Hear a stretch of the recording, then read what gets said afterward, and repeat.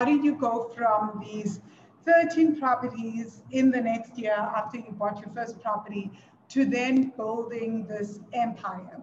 Can you just give us like a loose strategy of, I then went from A, B, and then C, and that's kind of what your roadmap was? I've always used simple life strategy. Make, invest, spend, repeat. You don't make money and spend that money and expect that when you're at the age of 65, miraculously, you're going to be a billionaire. So when I buy properties, I always have 3 phases, if I should call it that way, and I'm buying a single property.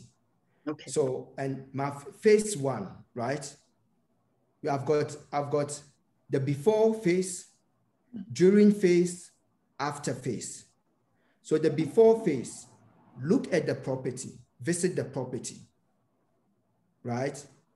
Do your numbers, cash flow must make sense. Yeah. That is still the before phase. What systems are you going to put in there so that you can make it a manageable business, to make it a profitable business, right? So my question on what system do you put there, I ask a simple question. Do I see myself sleeping in this place? And if I don't see myself sleeping in this place, how do I fix it so I can sleep there as Echo? That's gone. Then the second, the during phase is cash flow again. How do I collect at least 95% of my rental every single month? Remember, you make, you invest, you spend. So how do I collect that money? Every single property must give me 5, one property must give me 5 income. So my rental income, the capital appreciation comes in. How do you get the property to appreciate, right? So what kind of tenant are you putting in the place that's going to get your property value to go up?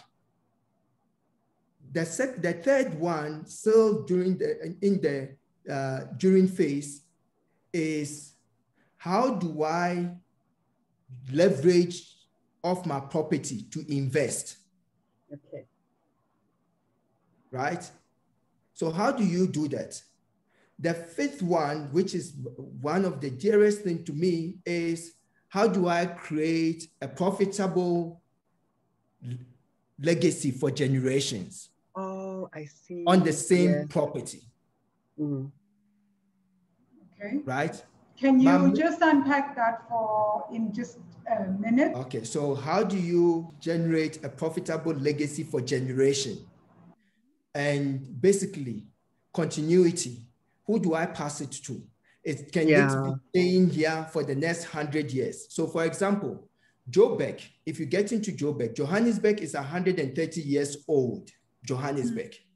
There's a building in Johannesburg that's 130 years old.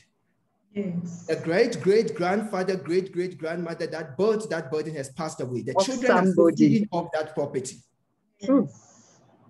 So that is my question, my last question. That is my during phase. Because it's not for me anymore. It's about the people that are working in Big Grand. How does it pay their salary? How does it become continuously, even when I'm gone, that people will still work for Big Grand and these properties will contribute to the income so it can pay off their salaries? Their salaries, yeah. How do my kids benefit from that? Yeah. So that is the profitable legacy for generation. And then my third, which is the after phase. When I'm done answering all these questions, the after phase is what is my exit strategy? So there comes answering your question. My exit strategy is not to sell my property. My exit strategy is to refinance my property, get the bank to give me money so I can do so that you can continue. Yeah. Okay. Awesome.